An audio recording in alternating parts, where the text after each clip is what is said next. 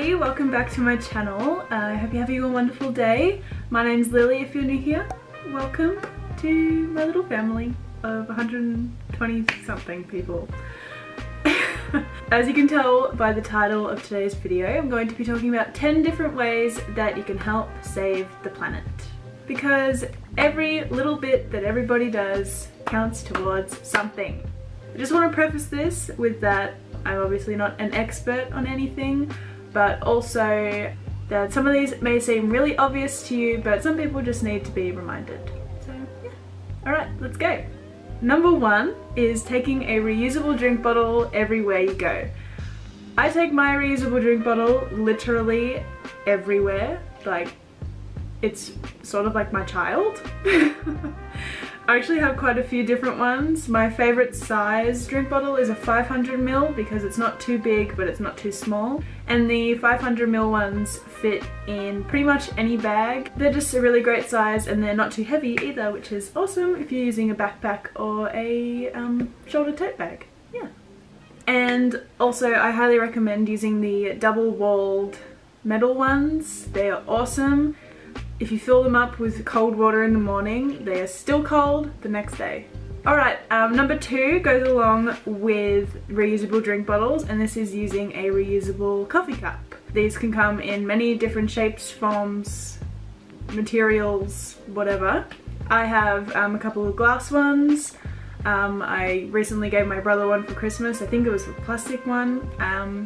And they're just awesome. They're really handy to take around with you, and a lot of cafes will give you a 50 cent or something like that discount off your coffee if you bring your keep cup, which is awesome. Everybody loves a discount. But yeah, and it's just really handy, especially if you get soy milk or like an alternative milk. It like cancels out the price because often they cost extra.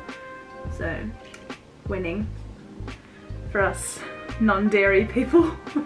But yeah, and they're also great because regular coffee cups, even though they may look like they're just made from cardboard, they have the plastic lining in them, and that means they can't be recycled, which is so silly, but yeah, that's why you should bring a keep cup. Okay, number 3 is if you are a straw kind of person, I'm sure you would know about metal straws, silicone straws, foldable straws.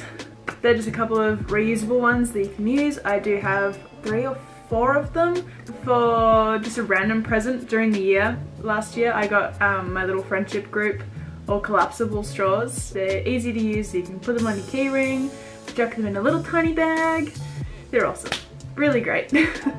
And they save the fishies and the turtles and the dolphins and the whales and whatever other kind of sea creatures. Birds. Also save birds. Yeah, lots of little lives being saved one straw at a time. Number 4 is using reusable bags when you go shopping. So not only grocery shopping, but also clothes shopping, shoes shopping, any kind of shopping. Most places nowadays will charge you for a bag. I'm pretty sure there's a law in Australia that every place has to charge you for a bag. Don't hold me to that, I'm pretty sure it is though. Something else that goes along with reusable shopping bags is reusable produce bags. These are great. They are often made of a mesh sort of material, so they're really long lasting. And yeah, I actually make them myself.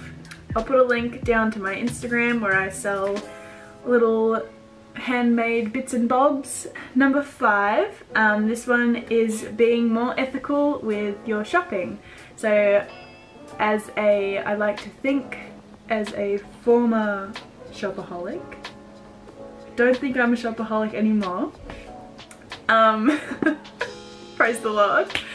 Yeah, so as a former shopaholic, I've been trying to be more ethical with my shopping. So whether that is buying secondhand, which is always great because 1, clothes are often a lot cheaper, and 2, you often find things that are more unique and you're not going to see somebody else walking down the street with it. And also another option that you could do with secondhand clothing, as people in America like to say, thrift flip them, which is always fun. I actually have a couple of videos of me doing that, and I'm going to do some more soon as well, so keep an eye out for those.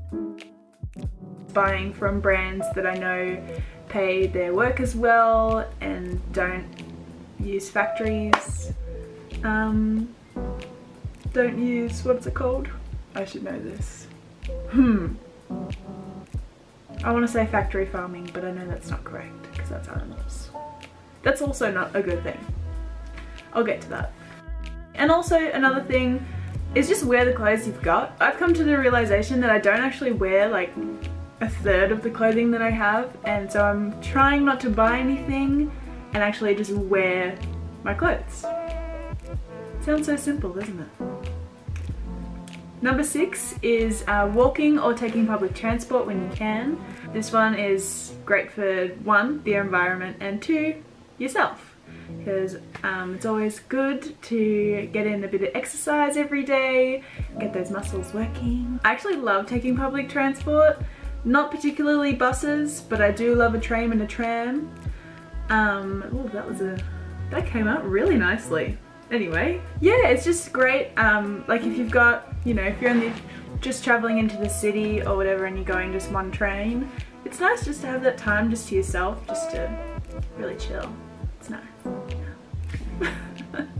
And you know, helping the planet with less carbon emissions. Yeah, so taking public transport or walking is always a great option, or you can run if you're that way inclined, or riding a bike. Bikes are always great as well. Number 7, this one is also something for yourself and also the planet, is wearing sunscreen daily, especially SPF 50 plus, 50, because we've all got to protect our skin, especially with the harsh rays that we get here in Australia.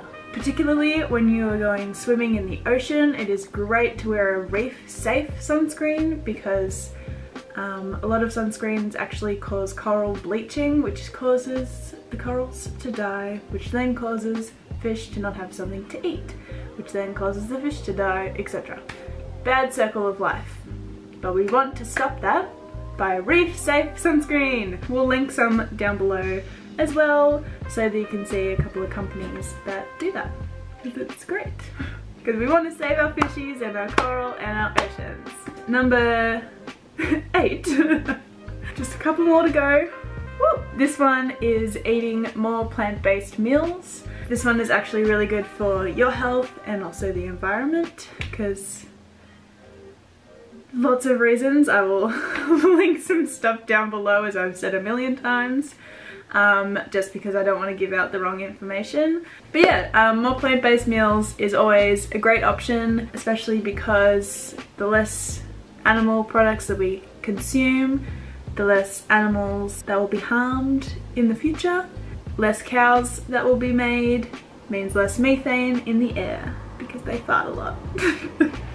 Okay, number 9. This one might seem a little bit weird, but it's using shower caps as plate covers to preserve your food instead of using Glad wrap or cling wrap or whatever the non-branded name is. They work really well, and after you've finished your leftovers, just rinse it out, let it dry, and you can use it again. Super easy. Also, Ziploc bags, instead of just like the single-use ones. So I have some silicone Ziploc bags that I got from Amazon, I think, and they are awesome. I love them so much. They're so great, and yeah, they're awesome. You can boil them, put them in the microwave, put them in the dishwasher, hand wash them because I don't have a dishwasher. I will definitely either link the ones that I have down below, or if I can't find them, something very similar. And number 10, we made it. So this one is using a material instead of using wrapping paper, because a lot of wrapping papers have little like plasticky bits in them, and that means that they can't be recycled as well, which is so silly, but that is a thing. And the world uses a lot of wrapping paper, especially at Christmas time. But yeah, this one's also great because you could find like a really pretty scarf and you could wrap it up.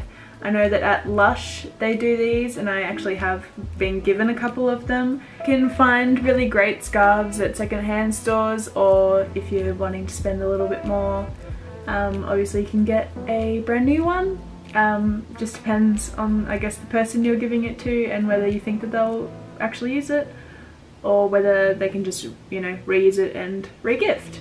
But yeah, alright, so we've come to the end. I hope that you enjoyed this video and found something new that you hadn't really thought about before, or just, you know, been refreshed and given something to think about.